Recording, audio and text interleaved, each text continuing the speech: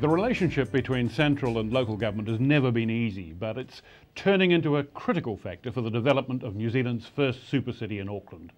Most of the heat's being generated by transport issues. Auckland and Wellington wrangle over the billions of dollars required to upgrade the road and rail systems and public transport services, but the differences run much wider than that. Parliament's youngest MP is in a unique position to observe Wellington-Auckland politics in action. He comes to the capital having spent more than 2 terms as an Auckland Local Authority councillor. At 26 years of age, he's now Deputy Chairman of Parliament's Transport and Industrial Relations Committee and its Law and Order Committee. Jami-Lee Ross, the National MP for Botany, has been sharing his views with Selwyn Manning. Welcome to the program, Jami-Lee. Thanks, Selwyn. Appreciate it.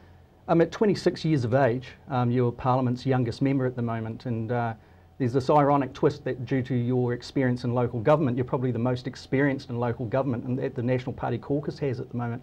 And what's it like being the new kid on the parliamentary block, if you like? Oh, everything you do in life is a learning curve. It was a learning curve when I first got into the council, and even though I'm into my 8th year in politics now as an elected representative, still Parliament's a huge organisation. I'm still learning a lot, but I'm loving it, I'm enjoying it. I appreciate the opportunity that my constituents have given me to represent them in Parliament. It is a huge privilege, and I hope they understand that I do take their vote seriously and am doing the best I can to represent them. Yeah, so you know, in times past, people that didn't subscribe to the old boys network and things like that. Women, for example, found it a hard road getting recognition and certainly leverage within the parliamentary system and within their own parliamentary caucus in some respects. Have you found any of those blocks? Well, I think with Parliament it's very much a case of you have to earn your stripes, work your way up before you gain more influence. You can't ever expect to go into Parliament and expect to change the world all at once, and unless you're a superstar like John Key or Stephen Joyce. You do have to work your way up from the bottom. But look, I'm a young person. I hope to be involved in politics for some time. I hope that I would be in a position later on to have some more influence around the place, but I'm very much enjoying being the member of Parliament for Botany. The National Party does have a good track record of consulting with the caucus, and certainly backbenchers like myself are able to work very well with ministers. Okay, in what way do you earn those stripes in that kind of dynamic? Well, I think it's a case of one, being a good constituency MP and ensuring that you're representing well the views of your constituents in the Parliament and within the caucus. So if you were going to name, say, 2 things that you had a win on, what would they be?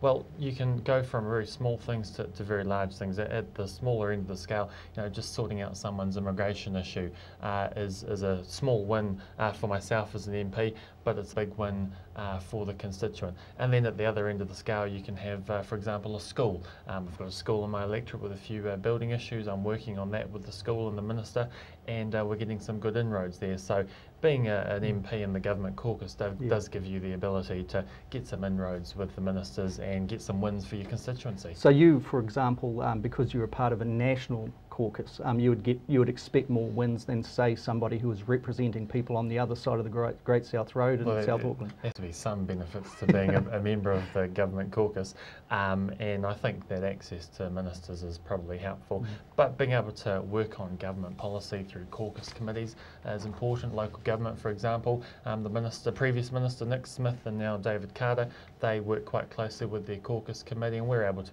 have input into the policy program, the legislation that's coming up, and that's of real value as a constituent member, being able to get into those areas. Okay, so let's look at local government. Sure. Once again, you know, you were elected twice to Manukau City Councillor from the age of 18 and returned again the next parliamentary turnover, and you were elected to the Auckland Super City Council in that first area, and then won Botany, which puts you down into there. So what in your maiden speech, I'll just make a couple of things here. In your maiden speech you said, I'm a staunch believer in limited government. Yep. You also said, it has been my observation during time as a city councillor that as politicians we have a natural tendency to want to legislate or regulate, often in a way that limits the freedoms of everyday New Zealanders. Yep. I suppose my question here is, why is the national-led government moving to give itself more power at this stage over the country's councillors? with the legislative reform in local government. You'll note that I was talking about everyday New Zealanders, and councils are a creature of statute. Councils have the power to tax people, councils have the power to make regulations over everyday New Zealanders because Parliament's passed laws to allow them to do that. We've taken the view that we think councils have gone too far in the areas of becoming involved in. They've gone too far with how much they're taxing people, how much debt they're racking up, and we think the people who end up paying the bills at the end of the day do want councils to have some more limits on their responsibilities, on their powers, and have greater government oversight. Now, I don't see that the government's legislation in the area of local government is at odds with my maiden speech at all. I think it's in fact quite good for the government to be having some greater controls over local councils, because councils are taxing far too much, they are rating far too much, they're racking up far too much debt. In 2002, when the power of general competence was brought in for councils, we saw councils start to spend a lot more than they were previously. Let me give you some numbers. This is the line that Nick Smith, your caucus colleague, former Minister of Local Government, absolutely justified. It's worth looking at just a couple of numbers before we go a bit further. Prior to 2002, in the 10 years prior to 2002, rates were going up by 3.9%. When the 2002 Act was going through, Parliament was told by the government of the time that there would be no greater increases in rates, no great increases in costs. In fact, since 2002, we've seen rates go up by 6.8%, 3.9 versus 6.8. Councils started spending a lot more. Debt has quadrupled from 2002 to 2012, from 2 billion to 8 billion. We think councils are a bit out of control. I certainly get your point there. I guess what I'm testing here is this ideal of liberty that yourself and many others in the National Party caucus suggest is the way to go in many cases. Particularly, you know, the ideal in the previous national-led governments of the 90s, where the market would lead, you know, and liberty within the markets would dictate the direction and the benefit and prosperity of the country. If you're looking at it from a local elective kind of point of view, or the local constituency point of view, there are obviously pockets in New Zealand that have very parochial kind of areas. Auckland, Christchurch, Canterbury, for example. Many there would see the expression of their vote as an expression of liberty, and if they see centralised, is there a case where if they see centralised control starting to develop from Wellington or the Beehive, that is something that they would naturally resist? Do you think they should resist that to a degree? Well, by regulating further the power of local government, you are in fact increasing the liberty of the person who's paying the bill, the everyday New Zealander. And yes, councils are held accountable every 3 years at the ballot box, just as we are as MPs. But I'd say my constituents would also feel as though, even though they're voting for the council, they're like us as parliamentarians, the people who put in place legislation local government works under, to be having more regulations on what councils are doing as well. And so where we have this legislation coming through, we're not saying to councils, you won't be able to do these things and you will be able to do these things. What we're saying is they need to narrow their scope a bit more. They've broadened it too far after the 2002 reforms. The power of general competence allows them to do pretty much anything they want.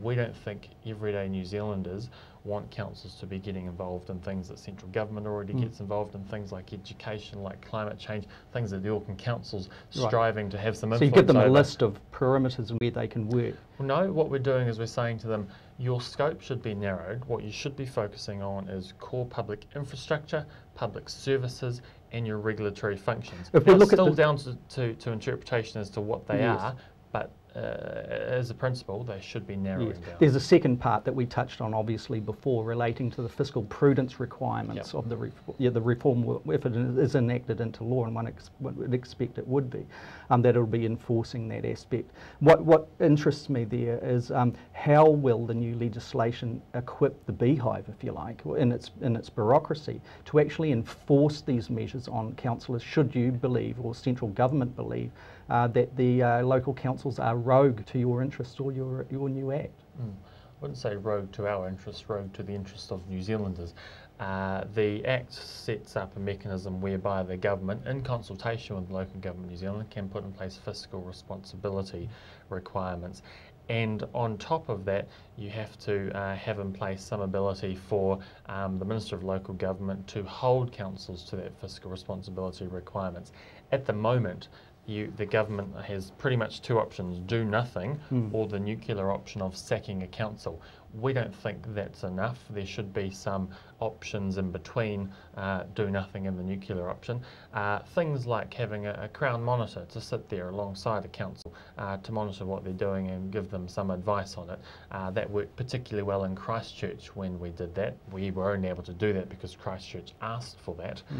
But having some government involvement without completely sacking the council will give, particularly those smaller councils, Kaipara's in a bit of difficulty at the moment, will give those smaller councils some assistance, some monitoring, some review outside of their own internal structures I get to the give us the ability to have some influence. I get that rationale. What I'm kind of wondering is if a council is not performing at all. Like, for example, let's look at Auckland at the moment. Auckland is right out throughout the super city region last week received rates indications on the increases or otherwise that their rates bill is going to kind of be in the next 12 months. In some pockets it was in excess of 30% increases. If this new act came into play, what would it do in this case to Aucklanders? Would it say, we're going to step in here and we're going to stop these types of rate increases from coming about? I think the first point I'd like to make is there is quite a difference between a council failing and not performing and then government disagreeing with the policy decisions the council's made. So in fairness to Auckland, I wouldn't say the council is failing or not performing. I'd say that the council's taken some policy decisions that a large number of Aucklanders disagree with, and personally as an MP I'd disagree with too. How would the Act change things? How would the Act change things? It would narrow the scope of what the Auckland Council should be getting involved in, and the council would have those fiscal responsibility requirements to work alongside.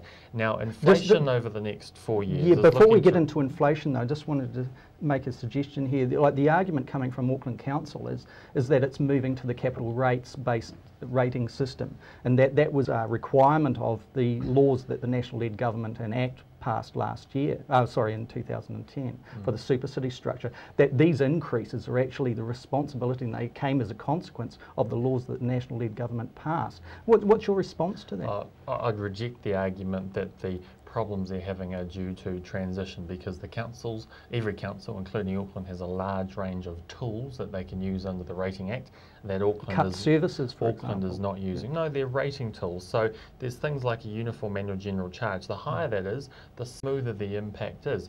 There are things like targeted rates they could use a lot more.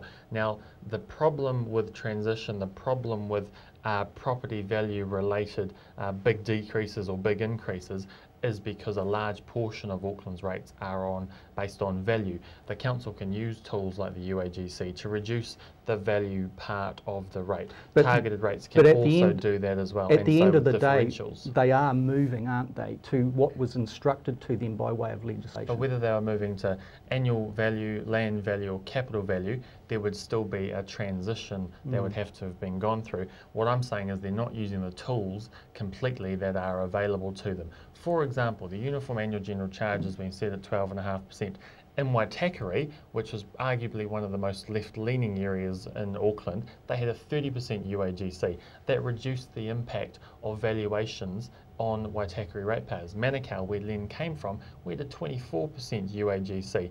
We had that at a higher rate than the 12.5% they're at now, because we recognised that having a valuation-based rate, very large portion of it being based on valuation, had quite big impacts on people. By having a higher UAGC, that could have smoothed the transition a lot easier. Jami-Lee, Ross, thank you very much. Thank you. Appreciate being here, Selwyn. Selwyn Manning with Jami-Lee Ross, former Manukau City Councillor, short-term member of the new Auckland Council, and now National MP for Botany. And that's all from the Beatson interview. We're back in a week's time with an extended interview with Auckland's Mayor Len Brown. Till then, thanks for your company, and bye for now.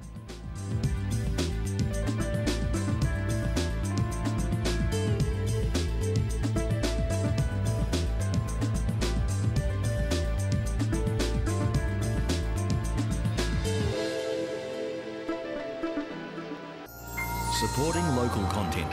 so you can see more of New Zealand on air.